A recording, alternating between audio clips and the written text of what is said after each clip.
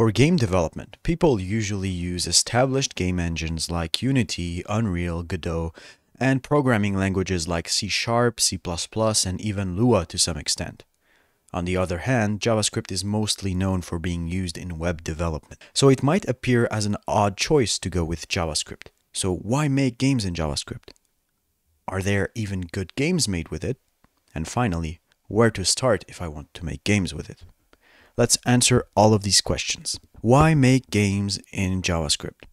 While it's definitely possible to make 3D games with it, it's mostly viable for 2D. Here are a couple of reasons why someone would want to use JS. Reason number 1.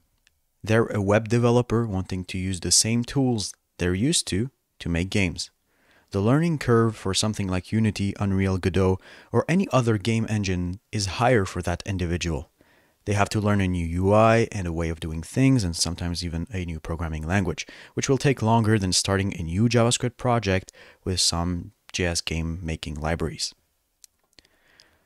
Some libraries available offer so much that they're basically headless game engines, so you don't have to be reinventing the wheel while making your game. We'll explore some of them later in the video. Reason number 2.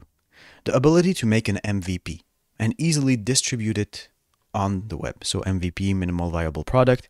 So if your game gets popular, it becomes trivially easy to use the same code base you did for the web demo, I guess, for the final game and wrap it into a desktop app or even a mobile app.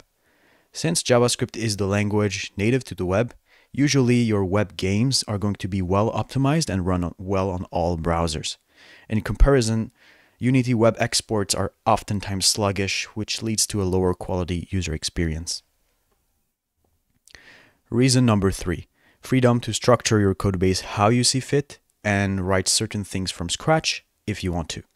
Also, you don't have any fees to pay a game engine.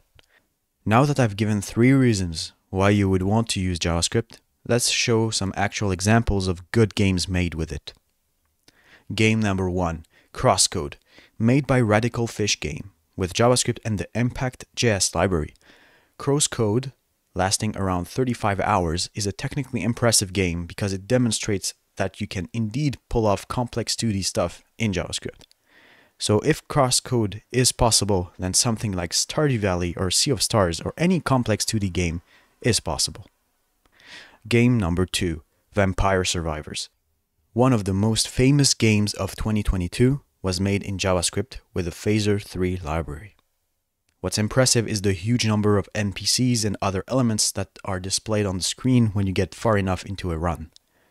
While they had to move to Unity due to the mobile performance of the game not being good enough, the original developer Ponko still develops new features in JS that are then re-implemented by his team in Unity. So there might be some kind of advantage. Let's say he's comfortable in JS. So what's important to keep in mind is that the game got popular while the game was made in JS, and the change to Unity was triggered by the need for a performant mobile version. So especially Vampire Survivor, which has a lot of stuff going on the screen, it might not be a good fit, especially because JavaScript on mobile is less performant than on browsers, on desktop browsers, because I think just-in-time compilation is not allowed on mobile. I'm not sure about this one. Game number 3, Game Dev Tycoon. So this is a very successful game on Steam about being a game developer, which demonstrates that there is nothing stopping you from making a successful game in JS. While the game isn't as technically impressive as the others, it's still one of the pioneers and the first example I can think of that was made in JS. So it was dating back to 2013. In light of all these examples, are you now convinced you can make good games in JS? If yes, let's answer the last question, where to start if you want to make games with it. There are many options you could go with, but I've limited them to 3 so that you don't get overwhelmed. Option number 1, use the Phaser 3 library. Phaser is the library used by Vampire Survivors. It offers a lot out of the box, like tile map loading, physics, and much more. It's the most fully featured library out there I can think of. However, the documentation is a bit hard to follow, and if you do Google searches, usually will find results related to Phaser 2, which is now obsolete instead of Phaser 3. But if you're motivated and can read documentation, I think this is a good choice. Option number 2, Kaboom.js, which is newer and it's the easiest library to use in my opinion. It offers a component system where you create game objects with pre-made components, and you can even create your own components. So it's newer compared to Phaser and less performant for the time being, but it's still in development. And I like it a lot, so much that I've made a couple tutorials on it on my channel. So if you're interested, feel free to watch them. Now you can also load maps from an external editor like Tile, but you have to write your own code for it. Now option number 3 is Excalibur.js, very promising, seems to be a Phaser successor. It offers a tons of feature, but however it's still under a version 1.0, so things might change a lot between versions. I haven't tried it personally, but yeah, that's the third option I've came across that fits into a fully featured library that does the physics, tile map loading, etc. for you.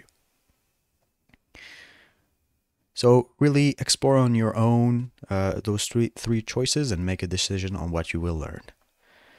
That's about it for me. I just want to remind you that game dev is mostly an art also. So you can make great games with about anything, any tool, as long as you have good ideas and you know how to play with the constraints of your tool.